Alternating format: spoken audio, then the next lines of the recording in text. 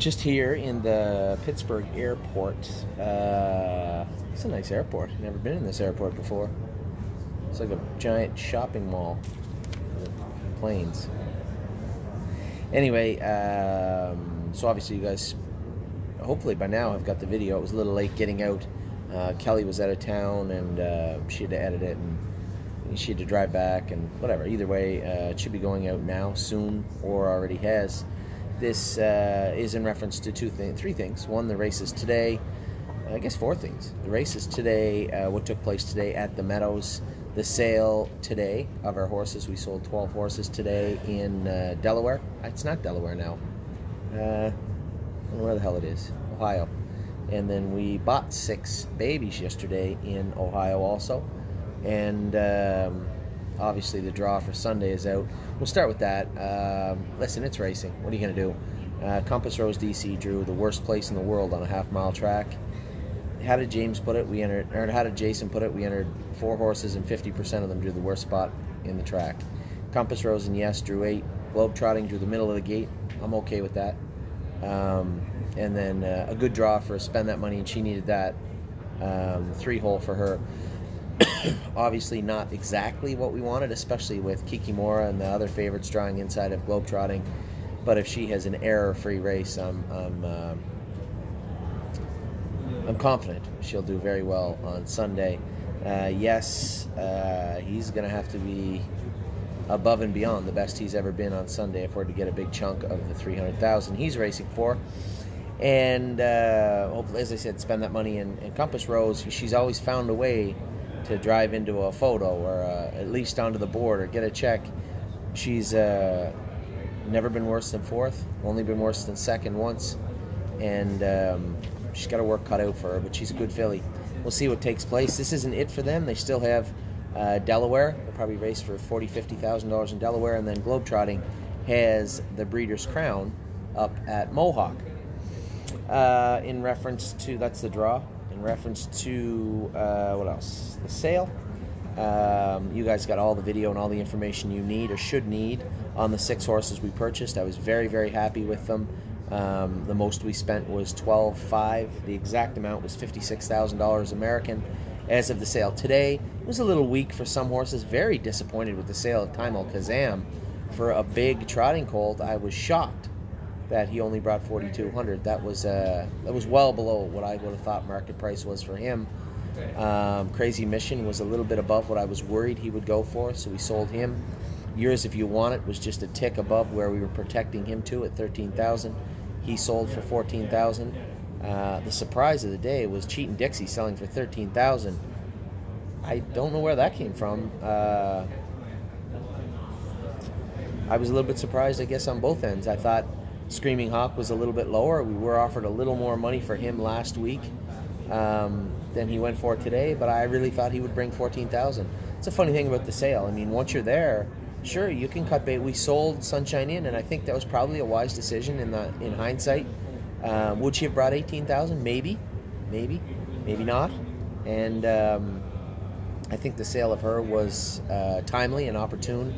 I'm not going to complain about the sale. I think she might have brought 18 anyway. She may not have, but she definitely did because we sold her before the sale. Who else did we sell? So War We Needy, or War We Ultra, and sold one more.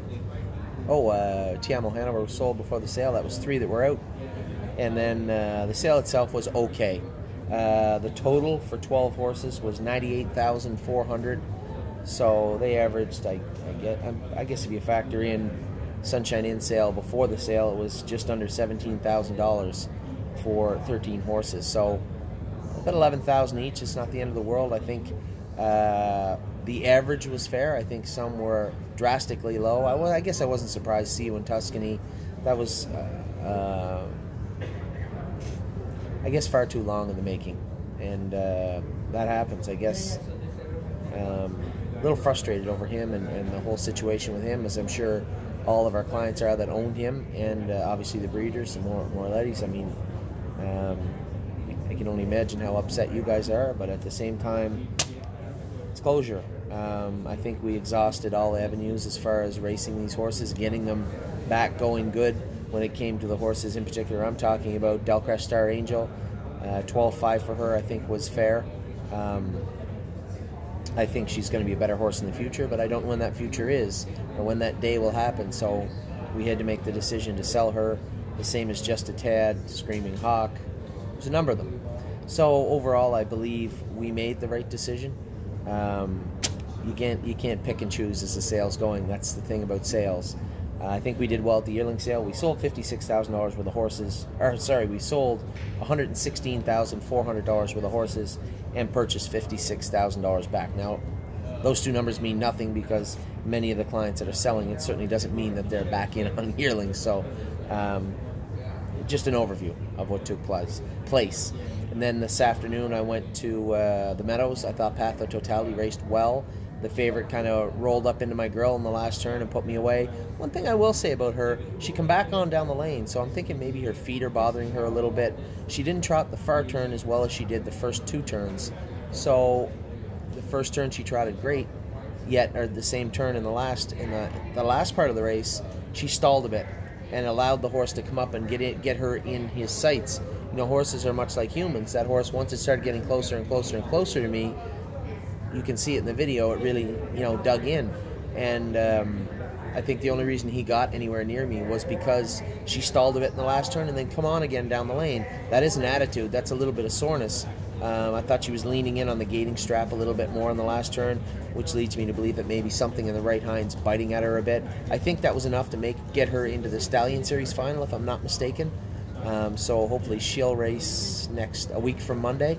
Unfortunately, her stablemate,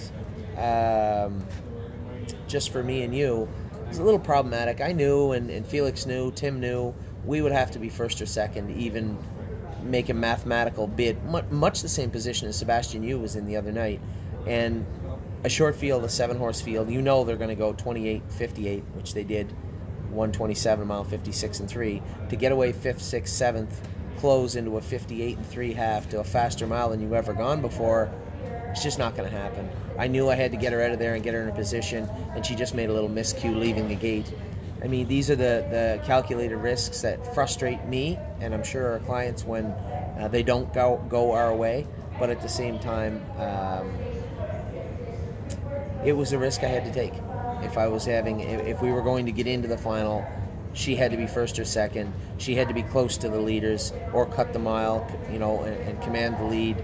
And it just didn't work out. So she made a break today and finished 7th. She'll come back maybe 9 winners 1, 9 winners 2. If we're confident in her, how fresh she is, and if she's improving, then we will take her. She's got the Keystone Classic, the Simpson, Liberty Bell, I believe. So she's got some stakes left.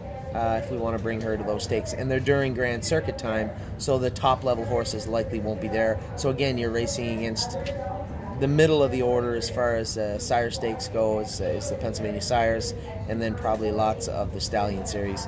So we'll see. We'll try and gauge how Just for Me and You is over the next week. Probably race her in a maiden. I would suspect she'll probably win a maiden.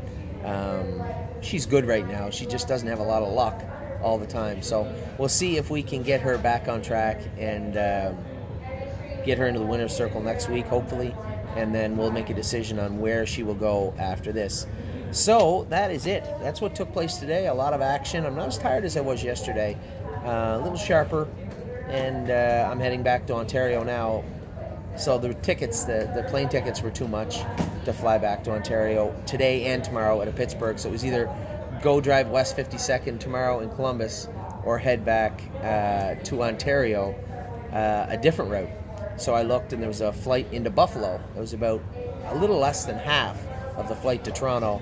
And Billy Davis, a good friend of mine, he races in Buffalo and Batavia.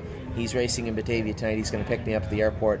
So I'll drive the rest of the way back to Ontario with Billy Davis. And then tomorrow, for those of you in the area, we get 6 horses to break. We have made a decision already. I saw the show that GW Chrome put on yesterday in the sale. He is going to be castrated immediately. The sire, Break the Bank K, those horses get really hot to begin with, and this guy's already a firecracker. So we're going to nip this in the bud right away. The vet is coming tomorrow, and he's going to castrate GW Chrome. So So I guess he won't be broke. 5 to break tomorrow morning. If you're around Campbellville, you're around Tamiko Training Center, might be a good day to stop by. Talk to you guys soon. I'll be home in Ontario by midnight tonight. Take care.